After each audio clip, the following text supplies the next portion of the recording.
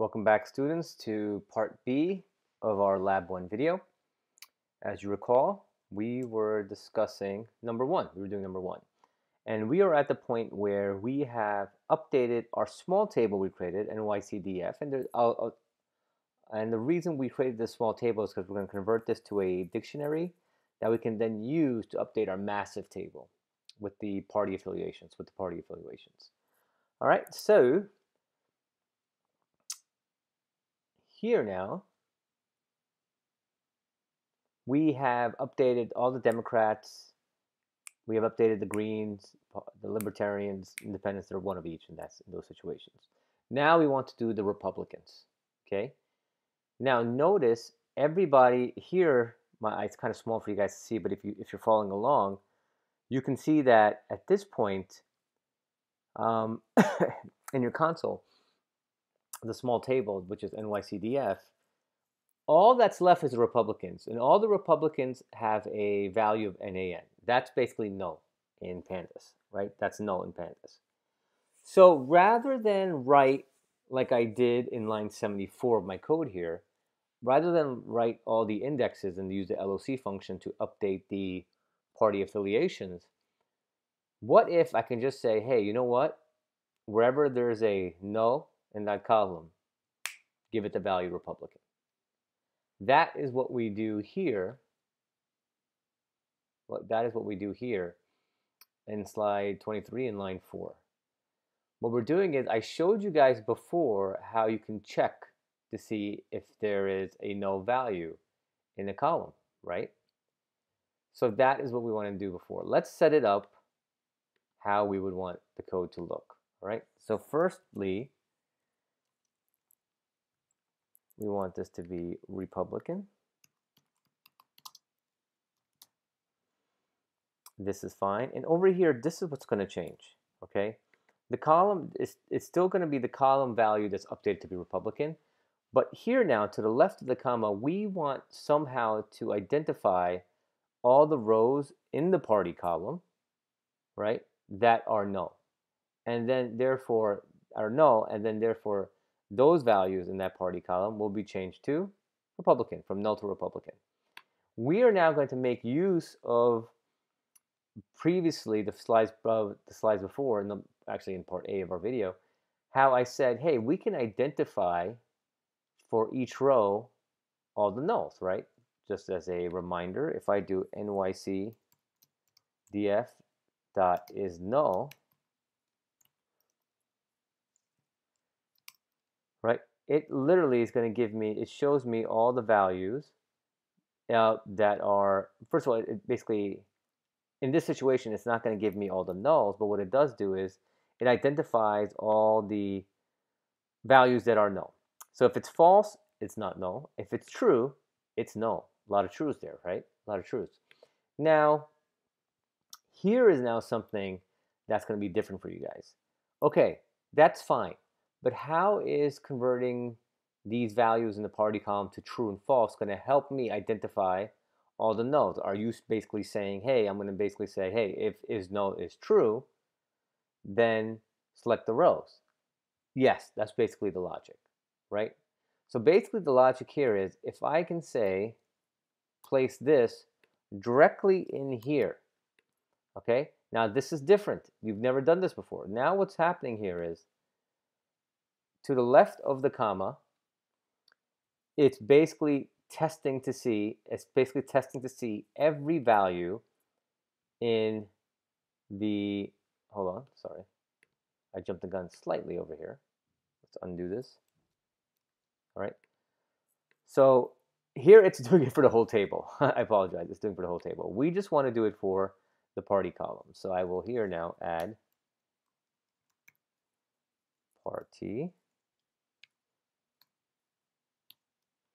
Right. Run that again, and now we just have it for that one column. When you do the whole table dot is null, it's going to check my ABI students every cell value to see if it's null or not. Okay. So here now, we're basically seeing just for the party column. All right, just for the party column. Now this I'm going to copy or directly in here to the left of the comma. How does this translate into index values? Because look, here's LOC, right?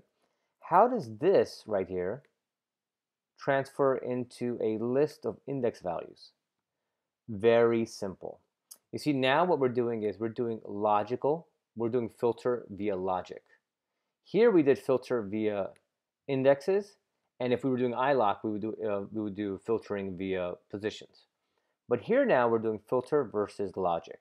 That's a two-step process. The first step process is calculating the logic. Well, we got the logic. You see it right here on your screen. I'm sorry, I apologize again. You guys can't see it in the video, but if you're following along with the data set, you'll see it. Right? False, false, true, true, false, false. What ends up happening here is that if you convert anything into a logic of true and falses, right?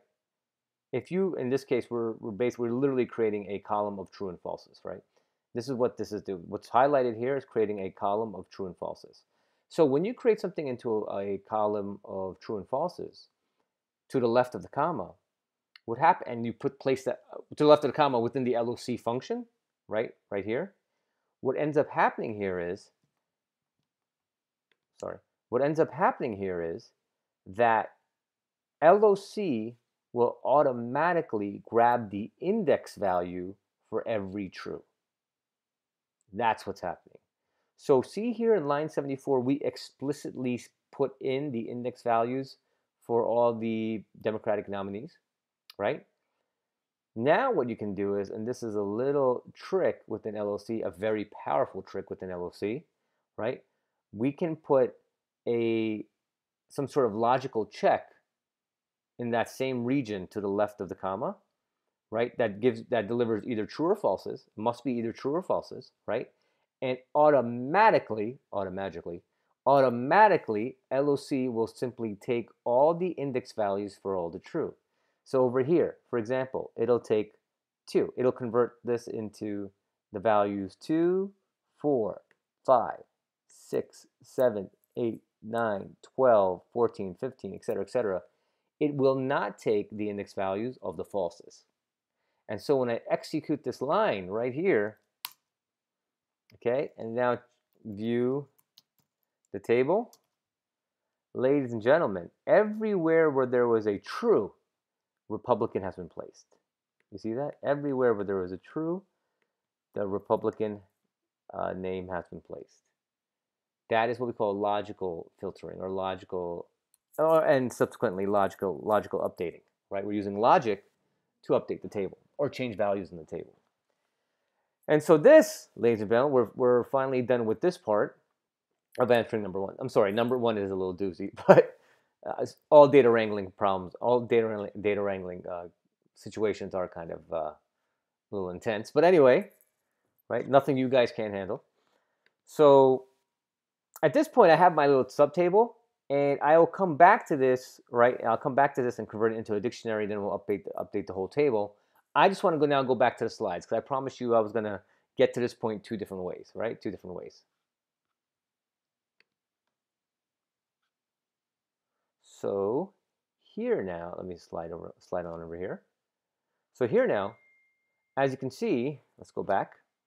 Now let's look at the way I did it in the slide. So I'm at this point now where I have a small table with the unique candidate names and their party affiliations, right? As you guys can see that right there. Now, I got to that point a different way in the slides. And really, the only thing that was different here was lines 1, 4, and yes, and 5 as well. And I'll explain that as well. So I'll do that as well. I'll do another parallel table along with you guys. So what's happening here is I'm going to, remember my value counts function? Let's do that again.